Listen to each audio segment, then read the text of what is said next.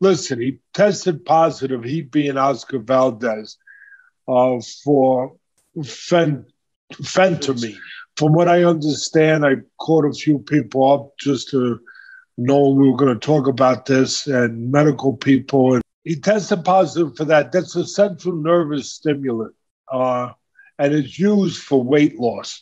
Of course, his team says it came from herbal tea. But first, let me just deal with that. Who cares where the hell it came from?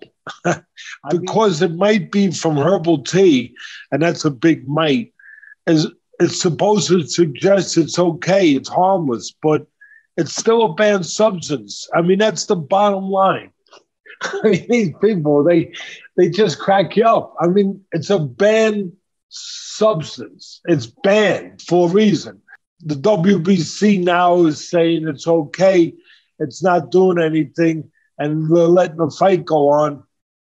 Why'd you ban it then? I mean, why do you got these rules? I mean, if you're not going to uphold the ban and suspend them, because why? It depends on who's caught doing it. I mean, let's get to the nitty gritty. I mean, Eddy Reynoso, and I came here to put facts out. That's all. Eddy Reynoso, I mean, he does a good job as a trainer, yeah, but he's had now how many fighters? I mean, I know 3 of them.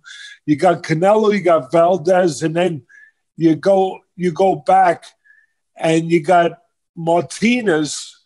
I think it was Julio Cesar Martinez, and maybe there's others. But all right, so the WBC is getting around this by saying they only ban the drug in competition. And the in-competition period only begins on fight day itself. Wow. All right, only on fight day. So you can use a banned substance to help you get ready for the fight as long as you don't use it the day of the fight. I have nothing against Reynoso. He's a good trainer. And maybe he's a good guy. I don't know. But all I know is that Canelo tested positive for a banned substance.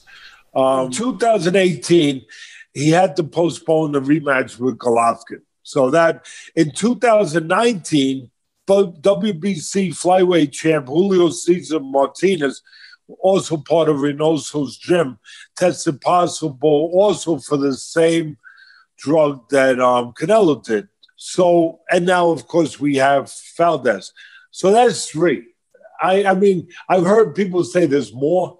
I'm not going to say there's more unless I can specifically point at who it is and what exactly the situation was.